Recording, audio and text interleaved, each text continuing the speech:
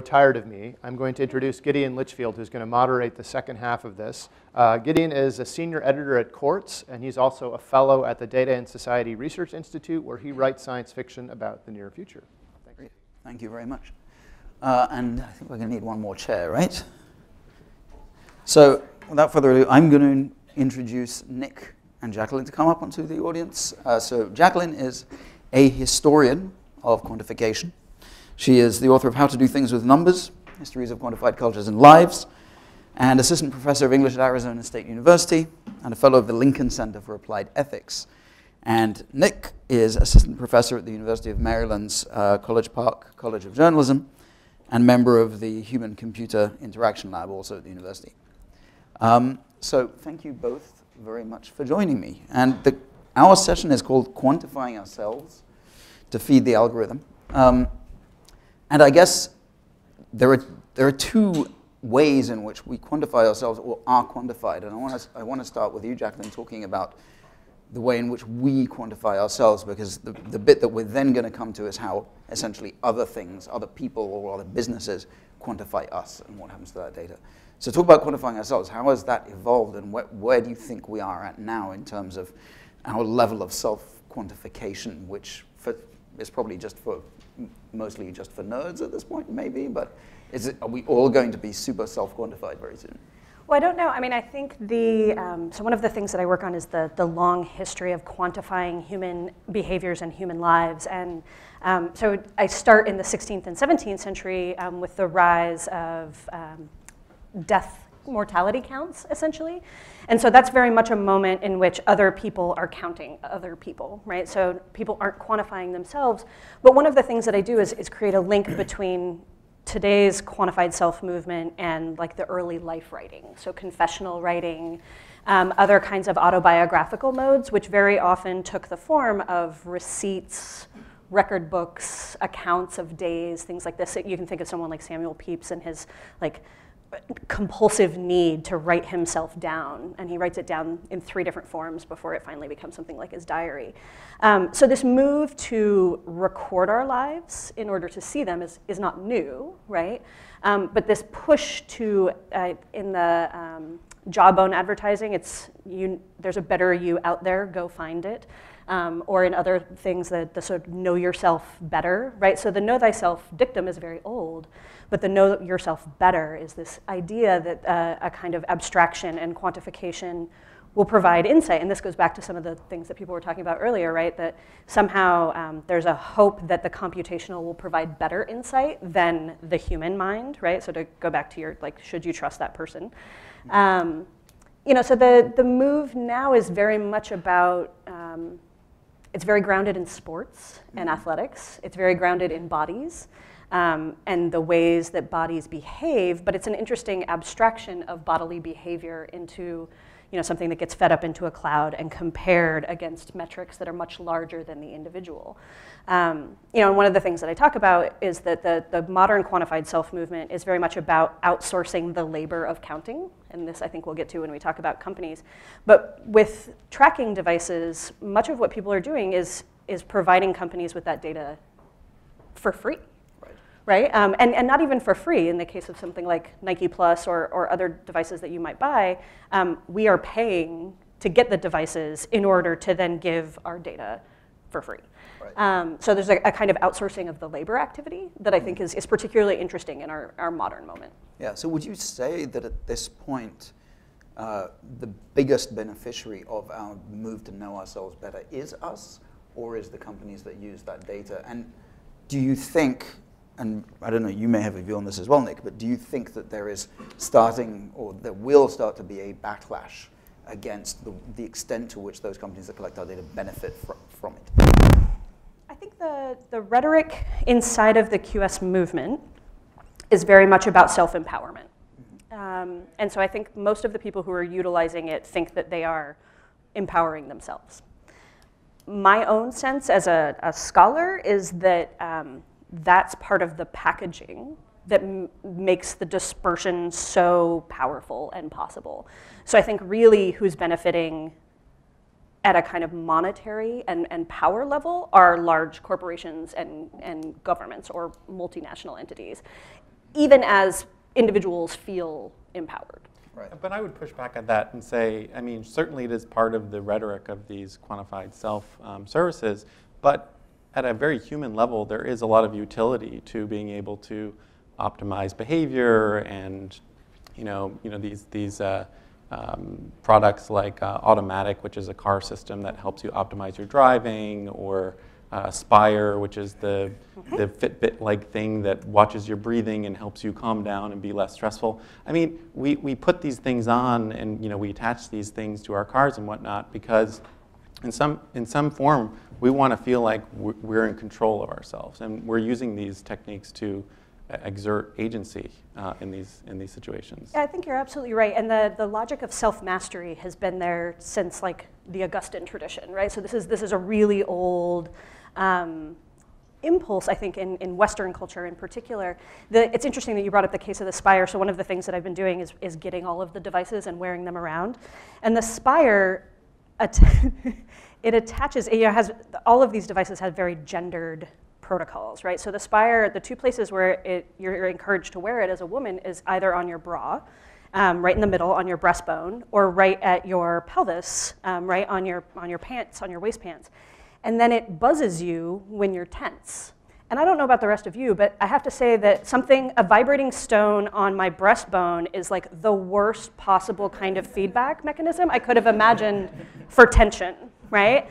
And so, I think there's a really interesting disconnect between design and like the conceptual ideas that go into our quantified self technologies, and then their actual use. And we are seeing some pushback against this, right? I mean, there's various kind of attempts to subvert some of these tracking technologies. I was sort of interested in this. I saw recently Unfit Bits, which is a project where basically they're designing interventions that help hack the Fitbit and make it look like you're being more active when in fact maybe you're not. And the motivation is that, well, insurance companies are now starting to give discounts for physical activity, and so if you're not the physical activity type but you want the discount, maybe Unfit Bits is the kind of thing for you. There's other projects going on like Ad Nauseam that I'm familiar with. Helen Nissenbaum at NYU is working on this, which is essentially a browser plugin which will automatically click every ad in the browser for you. And this is sort of as a subversive way to create a lot of noise in the advertising network, so that instead of being tracked and the advertising network knowing exactly what ads you've clicked on and what products you're interested in, it kind of just washes out and they're not able to tell anything about you. Right. There are other versions of that, like ghostery, right, that block. They do the opposite, right? They try to create perfect silence. It doesn't always work, but I think you're absolutely right that there's a ton of effort right now to subvert these various tools. And coming back to the literacy point from earlier, I think that's actually a really important form of literacy that we can develop in the public, is how do you actually poke and prod these systems? How do you subvert them? How do you get the algorithm to treat you the way that you want to be treated? Well, there's an aspect. So in the backlash, I can sort of see that there's an aspect of, there are two things pushing you to take part in this kind of self-quantification ecosystem. And one is the economic pressure, if you like, or the technological pressure, which is things like insurance companies saying, if you don't provide us with data, then you'll have higher premiums. And the other is the social pressure, like, look, all the people in my office are wearing Fitbits and I'm the only one who's not, and they must think I'm a slob or that I'm not taking enough care of my body. And so I can see also, I was having a discussion with someone recently where they said, I think that in the future there will be communities of people who are totally wired in, and then there will be communities of people who are off the grid, and they refuse to have anything to do with this kind of technology. So it seems to me that there are, in fact, two ways of rejection. One is to go off the grid and try and block it. And the other, as you say, is to kind of subvert it, to provide the data, but find ways to do it so that they're not real data or that they're disguising something. Do you think both of those will happen? Well, there's maybe a third method as well, which is kind of sandboxing, which is something that I've tried to do with, when I start tracking myself. So after I think the third Fitbit that went through the wash, I said, I've had it, I'm not doing Fitbit anymore. And I started using the Moves app, which is owned by Facebook. So I guess Facebook now knows, how much activity I do, and it tracks me around the city, and it can tell me how long of a bike ride I've taken, and so on. But I'm very careful with that app in particular not to log in. I don't link it to Facebook. I don't log in at all. So there's really no connection to the outside world. I'm just using it for my own visualization of my activity. And I think that's an interesting strategy that is perhaps effective for not necessarily subverting, but also not necessarily bowing down to the interests of these corporate actors. Realistically, I suspect that very few people will be as technologically sophisticated as you are to do that kind of thing. So if we talk about the majority of people who end up one way or another being very closely quantified by these companies, so what other ways are there in that case for them to assert more control over their data, or at least have more knowledge about how it's used?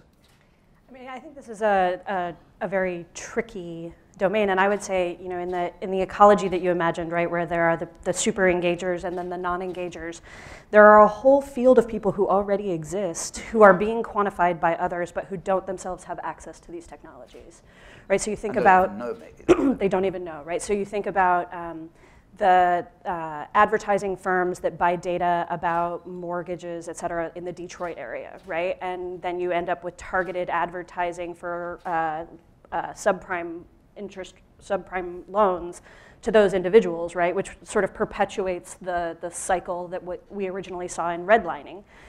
You also have immigrant populations, right, that are moving across the US-Mexico border that are being tracked, quantified.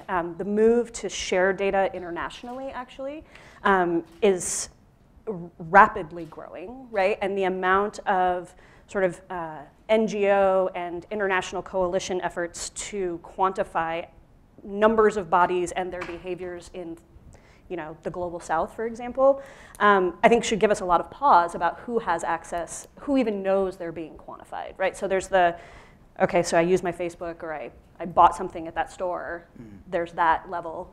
I have a Safeway card, there's that level. I use my app and I connect it, there's that, right? Because there's a community aspect to much of this, right? The talking, sharing, you were talking about like the office peer pressure. And some of it's about competing with one another, right? But there's a whole tier of people for whom all of those levels of access are not even possible, right? Because they are the people who are being quantified about, not the people who are doing any of the quantifying. And I think an important dimension of that is actually transparency. And part of this actually is going to fall back on the corporations and the other organizations, governments, and so on, various institutions that are quantifying people, is to develop mechanisms and standards for what you can disclose about the data, about the algorithms. So, what are the strings on the marionette that are even being pulled? So earlier this year, at the Tao Center for Digital Journalism at Columbia, I organized a workshop on algorithmic transparency in the media. And the goal was really to start brainstorming and just writing everything down that we could possibly think of that could be disclosed about things like the Facebook news feed, or things like automated news writing algorithms, or automated curation algorithms. And something that came up over and over again was this notion of the algorithmic presence. Am I in a space where I'm being watched, where I'm being incorporated into some kind of algorithmic system? Is there a way for me to turn it on or off? Can I see what the system looks like to someone else? So kind of stepping into someone else's shoes. So that whole personalization aspect of what do I see versus what does someone else see? I think there's certainly a lot of follow-up work to do in this space of algorithmic transparency, but we're starting to see the first inklings that I think there will be a demand for this kind of information disclosure. Are there any examples that you can point to right now of how that's starting to happen? In other words, people's awareness of their algorithmic presence, as you put it? People's awareness of their algorithmic presence. Or the systems that allow them to have that insight or that visibility into where their data is being used and how they're being operated on. Yeah, I think there aren't great examples out there. There are some, I would say, prototype level design efforts. Some things that I've worked on, for instance, around online ranking of things, and how could you actually communicate the idea that an online ranking is composed of a dozen different pieces of data that have been reweighted and sort of form into this index. I think there's actually a lot of user interface work that could be done to sort of figure out what are the right ways to signal to people, because you don't want to overwhelm them with too much, right? You don't want to kind of just create this totally overbearing information space where they're not interested in your product at all. These bits of information kind of need to be integrated into the individual tasks that people are doing with their applications. Right.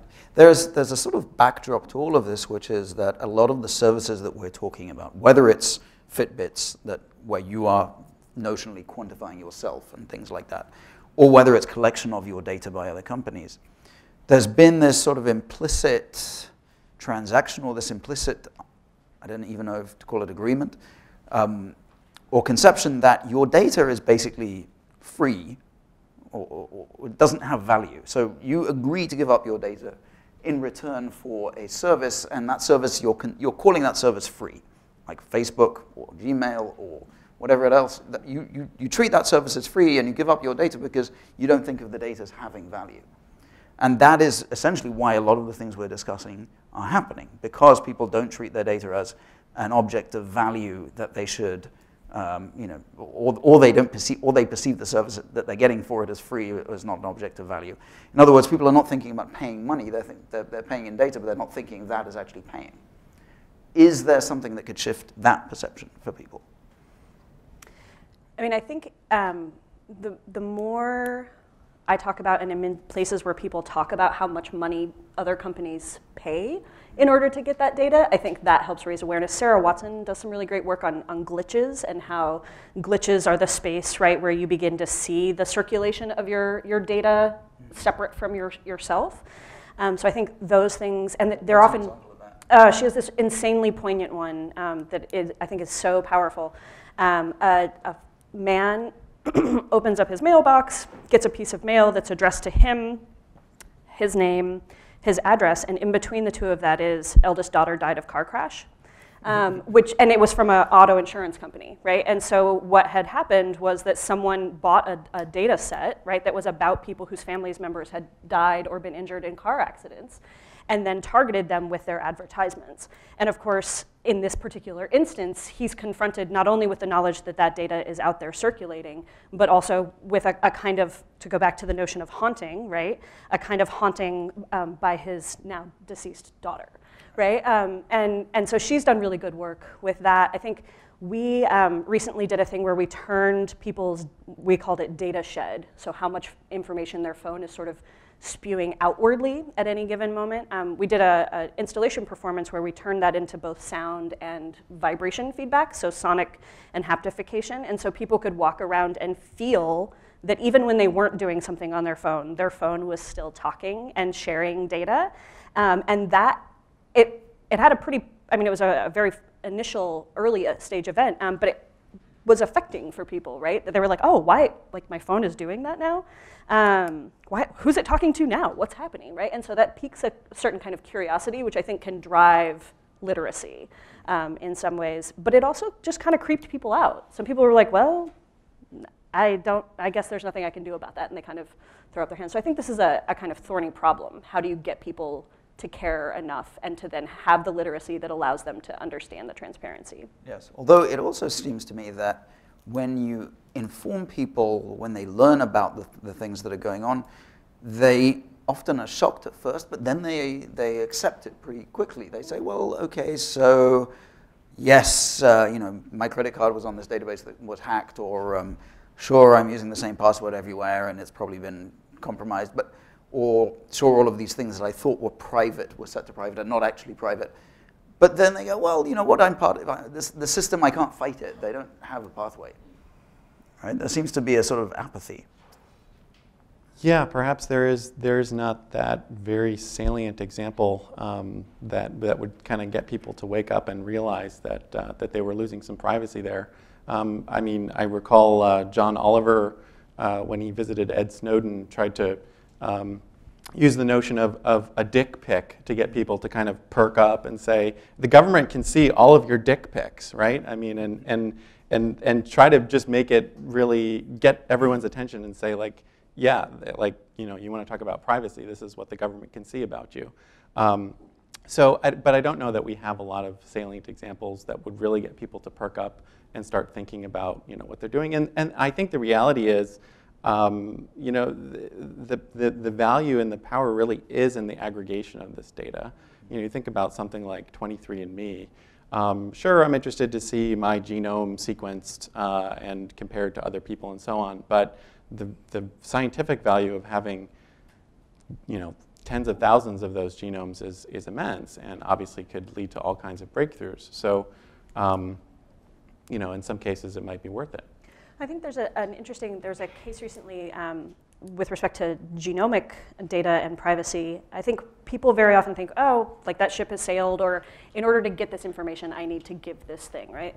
There was a study done of DNA in Iceland, right? It was a very small population, which they had enough data from people who volunteered blood samples to then reverse engineer the profiles of everyone else in the nation, right? And this idea that there is the possibility of you being opted in simply by the volume of information, right? Not, you didn't consent, like there is no opt-out, right? In that situation, and I think those are moments where it's very difficult and people can feel quite thwarted, right? But I think there's also, to go back to this idea of statistical insight that came up earlier, I think people have a hard time feeling like they have full knowledge and authority in order to understand what's happening, and so then feel thwarted in their attempts to resist. Right. I mean, I think this issue of being watched and being, you know, datafied is also an interesting one. So, you know, certainly we can invoke the Facebook emotional contagion study, which again did have, you know, a bit of backlash, which eventually kind of, you know, petered out. But I mean, this is happening in a lot of different areas of online communication. So, so Facebook is doing it, they're reading your messages, but the New York Times is doing it, right? So, you know, if you write a comment on the New York Times, they're going to start putting your comment through an auto-verifier that decides whether or not you're going to be verified and whether or not your comment is going to be posted immediately to the site. And the way those kinds of algorithms and the way that your comments are datafied and that decision is made is consequential to the types of conversations that will emerge there, the kinds of discourse that are privileged. You know, are you privileging things that are written in more sophisticated language, for instance, or more readable? These can obviously have, you know, they can bias the direction of things. I'm also reminded of another example of this type of technology, sentiment analysis, where algorithms will, you know, look at your tweets and try to figure out if you're talking about this product in a positive or negative way. And what research has shown is that these methods for detecting sentiment in short messages are severely skewed toward male versions of sort of highly salient, maybe perhaps more aggressive types of expressions of sentiment. And so, you know, if you're looking to do product research on Twitter, for instance, you would want to be aware of these types of biases and what you're leaving out or what you're actually able to quantify and operationalize there. Right. We're starting to touch now on a question that I actually want to save for the next session, which is essentially, all right, if all of this data is being collected and used, and if there is nothing you can do about it, what can you at least do about the ways in which that data might be used, in which different people might be affected disproportionately? In other words, the disparate impact theory, the idea that some people, just by the nature of the data that's collected on them, are going to be more disadvantaged than others. So I don't really want to get into that right now, unless you have some particular thoughts on it. I mean, the one thing that I would say is that there are ways that people can do something about it, and I'll just give a quick shout out to Take Back the Tech. Just put out a DIY guide to cybersecurity that is money. And it's meant for sort of the average user. So there are certainly people, especially people in feminist, trans, and queer spaces, who are working very hard on some of these issues of how do you rein in the sort of data bleed. But I think also, you know, the question of bias or disproportionate impact, intersectionality with respect to data, I actually think it's a super important problem that hasn't been grappled with sufficiently. But I won't say more unless you. Well, actually, since you brought it up, you brought up something, or you published something called, I think, the Intersectional Data Manifesto. Uh-huh. Can you talk a bit about that? Sure. So that came out of a meeting at the Berkman Center with an amazing group of people who were there. And that particular manifesto was a collaboration between myself and Jamia Wilson and LaTanya Peterson. And the idea there is that, right, data models, data as an abstraction, right, is a way of modeling the world, right, or behaviors or interactions.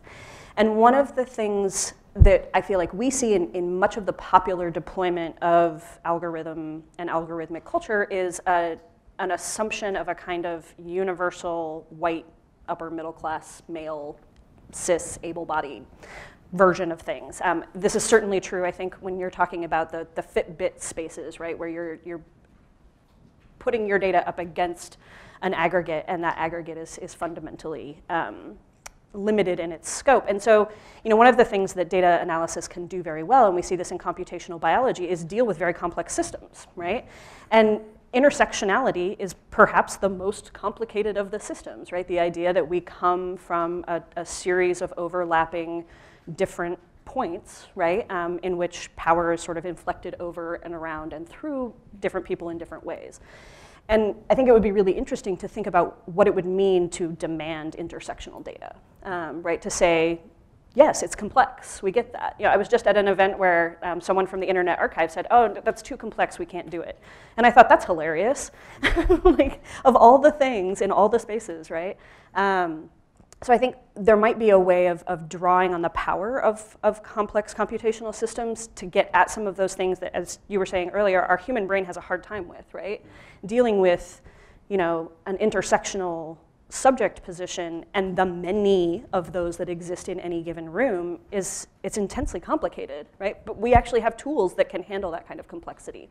And it would be nice to see our data models go towards that richness rather than pull away from it. And I would just sort of add to that. I think this sort of brings in maybe another dimension of algorithms and data that are sort of in different groups, and also ties in a little bit to bias is, we talk about algorithms as recipes, and I certainly think that's an apt sort of characterization of most algorithms, but there's also this whole class of algorithms, of machine learning algorithms, which are really more like recipes for learning other recipes, right? So, if you imagine writing down a recipe that described how to learn how to make a pizza, for instance. So you're not, just following the steps for making a pizza. You're following steps for learning how to make a pizza. So that might involve, watching the chef knead the dough, watching the chef toss the dough. Looking at the ingredients that go into the sauce and what types of cheese and so on. And if you set that recipe for learning recipes loose in Chicago, you would learn one type of recipe for a pizza, but that would be a different type of recipe than if you set it loose in Connecticut, right? So basically the data that we're feeding into these machine learning algorithms can lead to very different types of recipes that are learned. And that brings up the notion of needing to be aware of the types of biases that are in these, that are trained into these systems, and realizing, again, the sort of intersections of those. I want to come back to what you said at the beginning, Jacqueline, talking about quantification as an outgrowth of journaling and of that kind of, Samuel Pepys and so forth. Do we get to know ourselves better by quantifying ourselves, or are we losing certain kinds of knowledge, or indeed are the categories that are being created too narrow or too simplistic? That's a really complicated question. I mean, I think, the rhetoric is certainly that you know yourself better, in part because the idea is that by measuring yourself against others, you have a better sense, almost like a dispassionate, objective sense of who you are and how you operate. As a historian of science, I have spent a lot of time thinking about how that myth of dispassionate objective knowledge was produced, right? Partly by the sort of rise in mercantilism and the imperial state in Britain in the early part of the 17th century.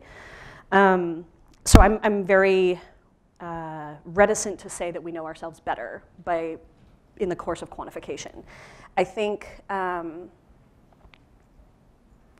there are certainly things that cannot be quantified, right? So the things that computation can do are not total, right? And I think there is a real danger in our sort of long fascination with total knowledge and how quantification feeds into that. Things like thinking about sentiment or affect or trust, safety, a full and rich good life. I think those things are awfully hard to break down into numbers. But I think there's an interesting interplay between words and numbers that I don't think we can get rid of one or the other. I don't think one stands out. I think it's an ongoing cultural interplay. Right. There's also another side to it which I'm thinking of, which is dating. So anyone who's used a dating app or a dating website has done, at the very least, a limited amount of self-quantification because they've probably put down their height and their weight. And so we're already that's already parameterizing our choices to an extent. I can imagine a dating app in the future that, I don't use Foursquare check-ins, but let's say I did use Foursquare check-ins, and this dating app collected all my check-ins and then kind of did some kind of comparison with someone else's to see essentially how compatible we are in the places we travel. And maybe it helps me make choices or helps them make choices of who to talk to based on things like that. And then maybe other things that we've quantified about ourselves to the point where the serendipitous nature and the qualitative nature of identifying who might be a good mate starts to be stripped out. Mm-hmm. Would that be bad, is my question, I guess. Because it would certainly be different, but would it be bad? eHarmony would have you believe it's a good thing, right? I mean, they facilitate, I don't know what their numbers are, thousands at least of marriages every year. But what's the quality of those marriages? I think they would say they're better than the sort of the in the wild types of meetings that you would have. They might be right. So I don't know, but could they make mistakes? There was this great New Yorker cartoon last year of this woman, woman and a guy getting a coffee at a coffee shop, and she's kind of looking back at him annoyedly, saying, "How could an algorithm think that we'd be a good match?" Right? And I think it's really an astute observation that we quantify because it sort of facilitates these kinds of interactions, but there's sort of no guarantee of accuracy or that it will be less error prone. Well, I want to maybe suggest that it's possible that algorithms are on average quite good at predicting who would be a good match. So we'll have less of those really crazy, intense relationships that drive us nuts but are kind of life-changing. But maybe fewer conflicts and marital murders, I don't know. I don't know. I mean, if we go back to the marionette metaphor, if the algorithm is just a kind of a puppet playing things, I think, I definitely don't ascribe to these things are bad, and I think there's an interesting thing about the tyranny part of our title, right? Insofar as I think quantifying is about state power and state control, I think it's apt, but I think people are also afraid of it, perhaps unnecessarily, and I don't want to say that I think that the quantification, especially with matchmaking, is bad, because it seems to turn out well for people.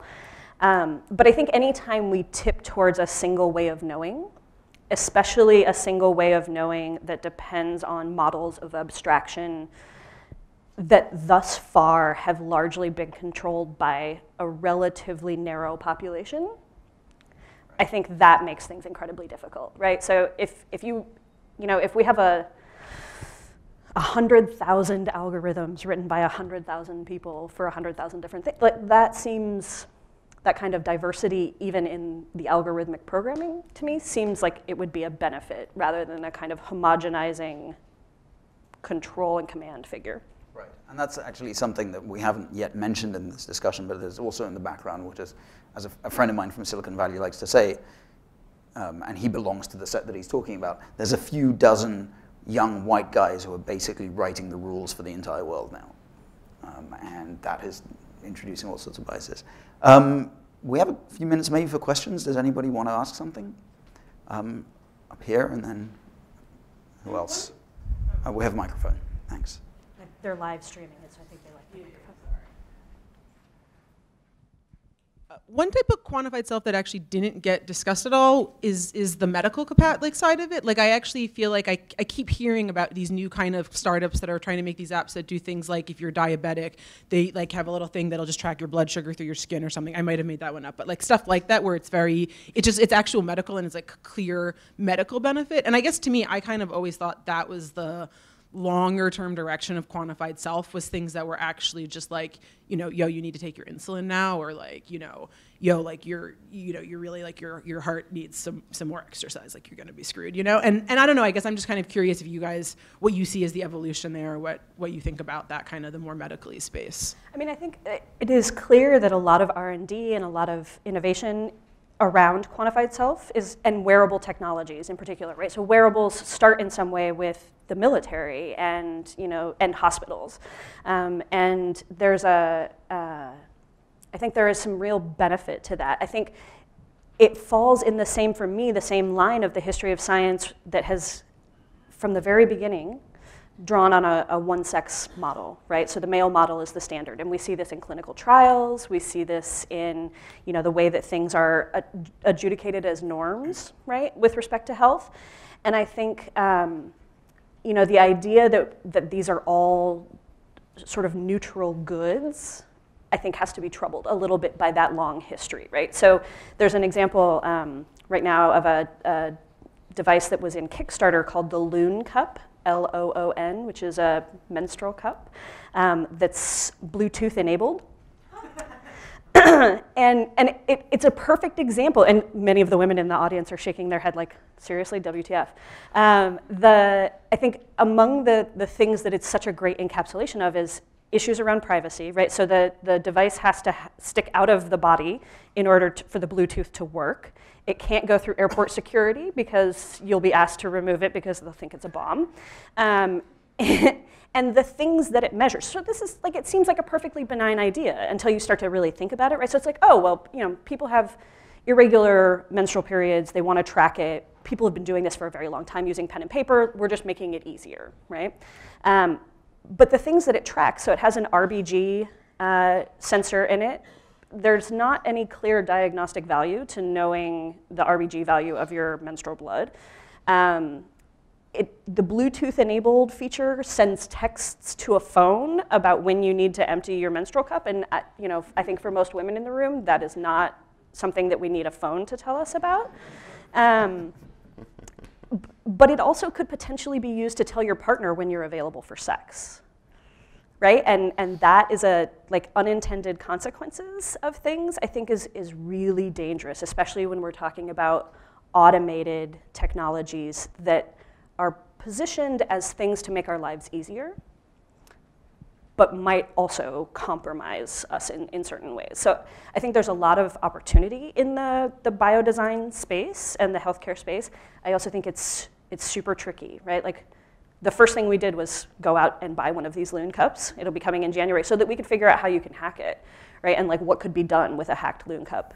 I'll let you know. I'm looking forward to hearing that. Mm-hmm. Yes.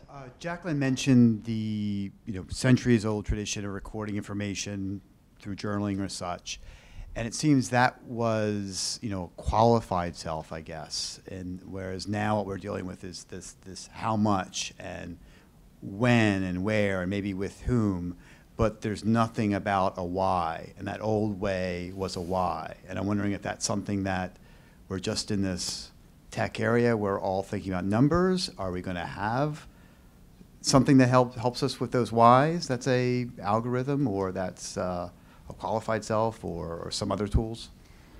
So that's an interesting way of framing it. When I think about something like the spiritual exercises that we have in the Jesuit tradition and stuff, that actually was not very narrative.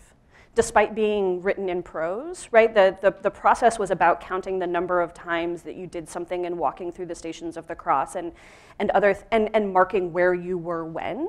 And Samuel Pepys also, interestingly, and this is something I'm totally fascinated by, many of the early essayists and life writers write things down as financial records first, and then recopy it, adding detail, recopy it, adding detail, recopy it, adding detail. So Pepys, for example, writes everything in a military log where it's just transactional, and then literally transcribes it 3 different times into 3 different forms. And what we have as his diary is the final narrative version of that. So I think there's always been this interplay between the quantitative and the qualitative, or between the numerical and the prose or word-based. And the people who are in the QS movement, and you might be able to speak to this a little bit now, real devotees think that they have the why. They build in the why. I think it's more in the sort of popular culture deployment that we see less of that why, but I think it's always there. I think explanation is actually a fascinating area to move toward in this domain, because people do always want to know why.